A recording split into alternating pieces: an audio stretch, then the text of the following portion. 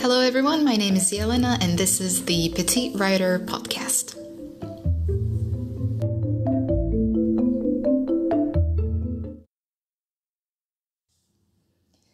In today's episode, we'll discuss how to submit a short story to a magazine, but from the perspective of a reader for that particular magazine. I've chosen this topic because I know that there are many writers out there who are having a hard time dealing with rejection. They keep getting rejected, and yet they don't understand what they're doing wrong. Because the reader is the first person who will actually read your story, it's good to know what they're thinking. As someone who has been an editor for about 10 years and an active reader for literary magazines for about 7 years, I feel that I can confidently share my knowledge and experience to help writers understand what actually happens when their story reaches its first reader, or in other words, the first person who will see your story at the magazine where you've submitted it, and who will then decide whether or not your story should move on to the next stage.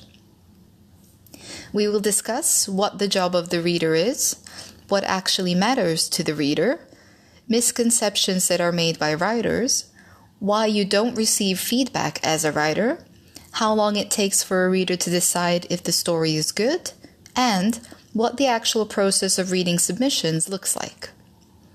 Let's start by discussing what a reader for a literary magazine actually is. A reader is someone who is tasked with reading through the first round of hundreds, sometimes even thousands of submissions that are sent to a magazine, and deciding which of these should move on to an assistant editor or the editor-in-chief, depending on how big the magazine is. If the magazine is particularly large, there may be numerous levels of readers for a story to go through before it reaches any one of the editors. However, typically, a decent-sized online literary magazine will have one round of readers sorting through the many submissions, one round of assistant editors sifting through the remaining submissions, and then the editor-in-chief who will decide which story will be sent to publication. Although the term reader can be a paid profession, the vast majority of readers are not paid for their work. They often receive a mention on the first page of the printed magazine or on the magazine's website, but that's about it. A reader is chosen based on their experience in the field of literature. This could be based on their education, their own publications, their editing experience, or their visible passion in the literary world as a reviewer or critic. And in some cases, for the really big magazines, all of these are taken into account when choosing a reader. Even though the work is not paid, the reader is expected to organize their personal time so that they have long hours left over to read the many submissions that will soon be coming their way. There is nothing glamorous about this job, which is why many people choose not to do it. Many people run from the job after working through 1 or 2 volumes for the magazine because of how tedious the work can be. But some people, like myself, have developed a love for this kind of work and have noticed a pattern when it comes to the submissions that they have to go through. When they first start their job, readers are usually very vigilant about reading every story from beginning to end. After months or years on the job, many readers stop reading the entire story and usually allow the writer no longer than the first page to impress them. We will discuss this further a little later. Usually, each story is read by at least 2 readers, and sometimes even 3. They mark the story with a yes, no, or maybe. However, readers are always encouraged to stay away from the maybe button and to decide as soon as possible whether or not a story should move on to the next stage. Ultimately, the job of the reader is to find the great stories that grab them and make them want to read more. Stories that start off with great promises from the very beginning and show the potential to fulfill these promises and possibly even exceed them. We will talk about story promises a little later in this podcast, but do let me know if you'd like me to dedicate a full episode on story promises alone. Next, let's move on to what it actually feels like to be a reader. In order to make this as linear as possible, let's imagine that today is a day that I've allocated for reading, and I'll take you through everything that I do as a reader when I sit down to sort through the submissions that have been assigned to me. With an obligatory hot drink next to me, I sit at my computer and open Submittable, which is the program that most magazines use to manage their submissions. My next step is to sort the manuscripts according to their submission date. I start with the manuscript that has been in the queue the longest, and then work my way towards the present date. Before I click to open a manuscript, I see the story's title, the name of the author, the type of submission or genre that it has been submitted for, and the date. If the magazine is holding an anonymous competition, then the name of the author will be hidden. In my case, the only thing that really sticks out before I open the manuscript is the story's name. The author's name is something that I don't focus on even if I see it. The next thing I see is the short bio or the cover letter that was submitted by the writer.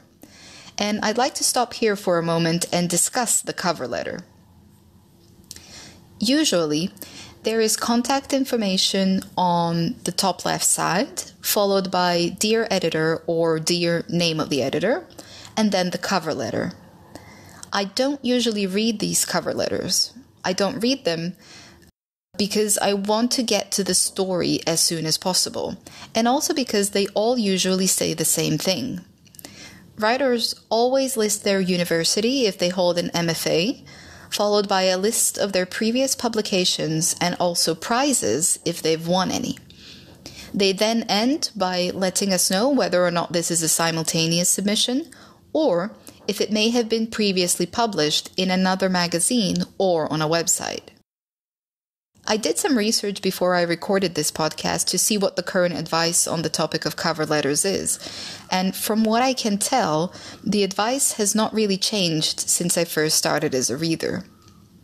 Although there is nothing essentially wrong with naming your university, your degree, your previous publications, or your awards, to me as a reader, these things don't really mean anything. I'm not choosing a story to go on to the next stage based on the writer's previous experience. I am choosing a story to go on to the next stage if, and only if, it is a great story that deserves to go through. As far as I'm concerned, this could be the very first thing that you've ever written in your life. If it's great, if it grabs me, if it is well written with developed and believable characters, I will accept the story and pass it on to the next reader. You could be published in the Paris Review for all I care, but if this particular story that you've sent me is bad, it's not going any further. Therefore, the first thing that I want to mention here is that you should never listen to advice that tells you that your credentials or your previous publications will help you to get published again. I am not assessing your story based on your previous work. I am assessing it based on the work that is currently in front of me. Remember, I'm choosing stories for a short story magazine. People who purchase that magazine want to read short stories. They don't want to read cover letters. Next, I open the manuscript file and quickly scan the first page without actually reading anything. This quick scan tells me a few things. 1. Whether or not you have properly formatted your manuscript according to the magazine's instructions. 2. Whether or not you have kept the length of your story to what the magazine has specified that it accepts. And 3, whether or not you understand basic grammar when it comes to writing fiction. This includes your ability to properly format dialogue and to start new paragraphs.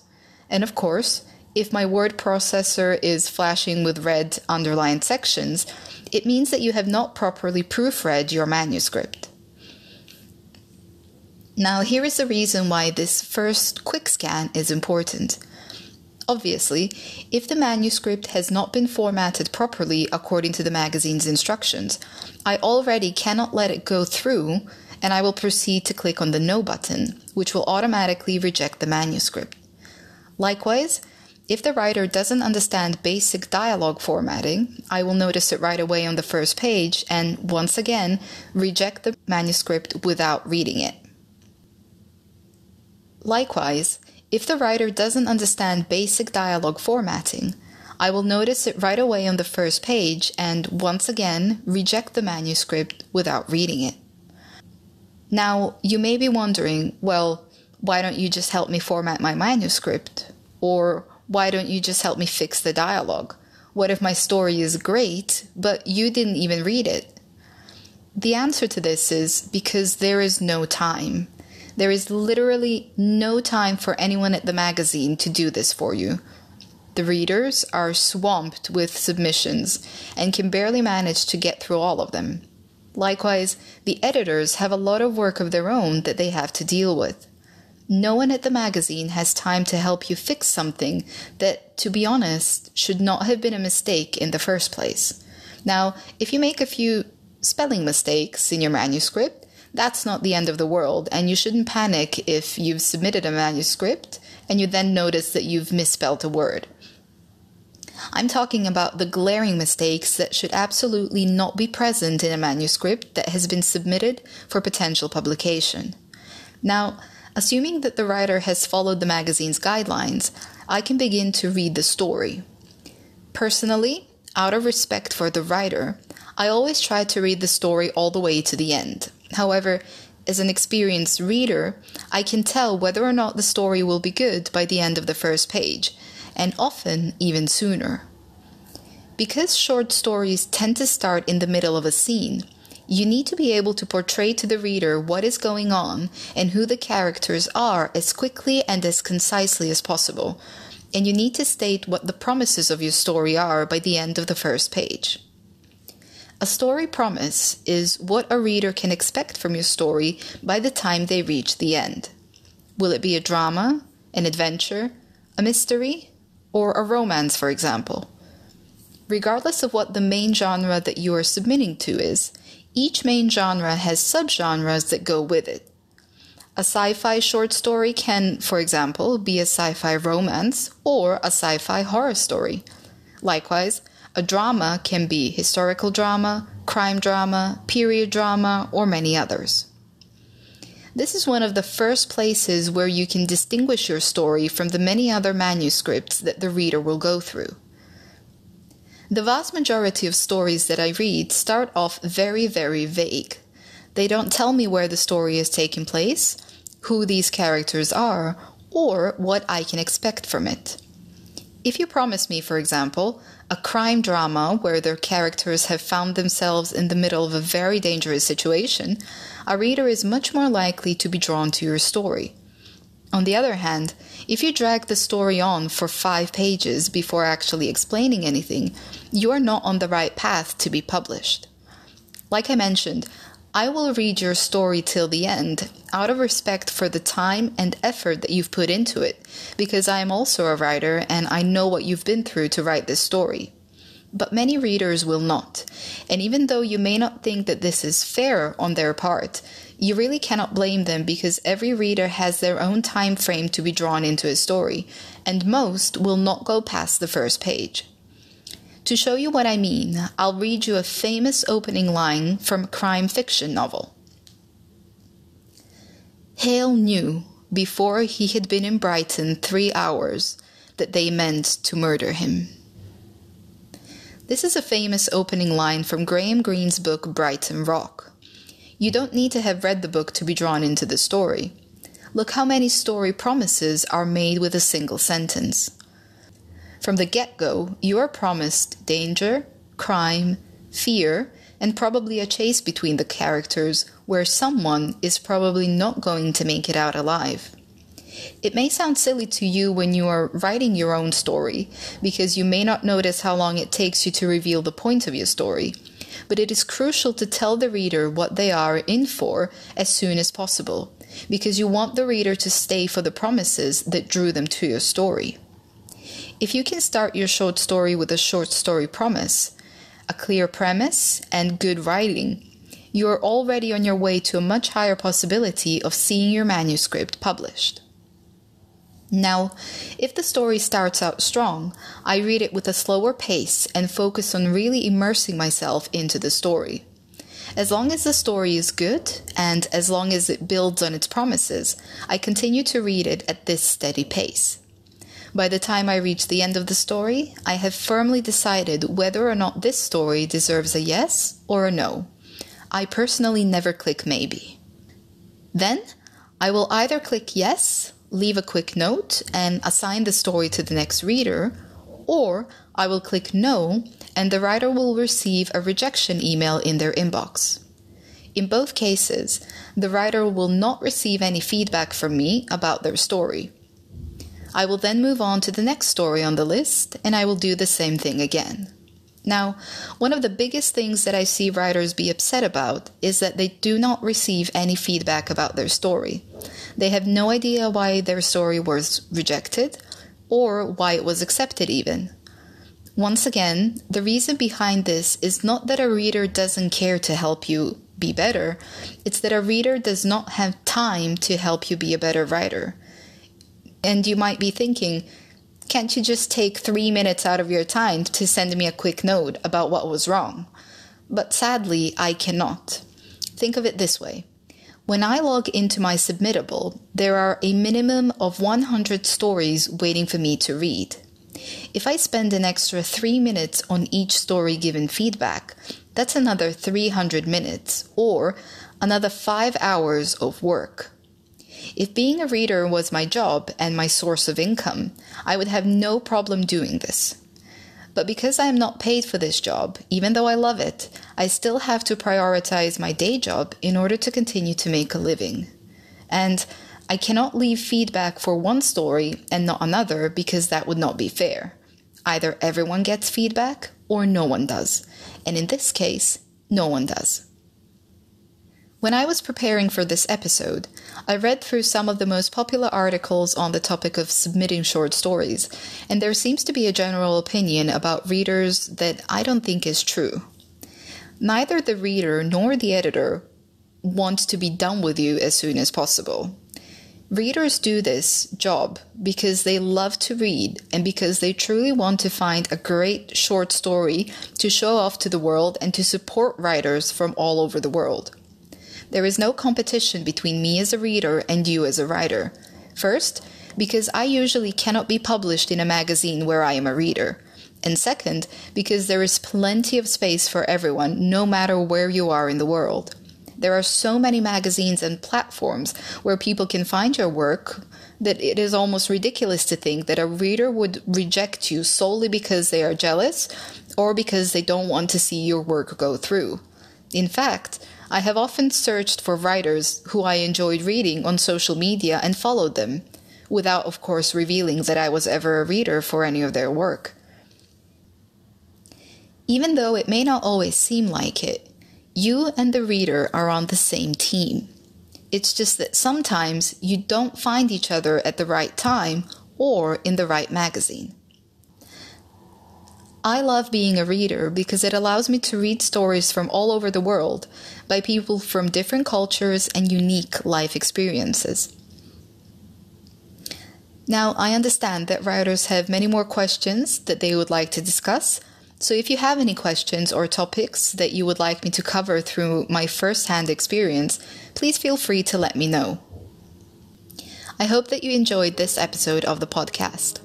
If you'd like to contact me, you can do so on Twitter. My handle is @thepetitewriter, or you can visit my website, which is www.thepetitewriter.com. Thank you for listening. See you next time.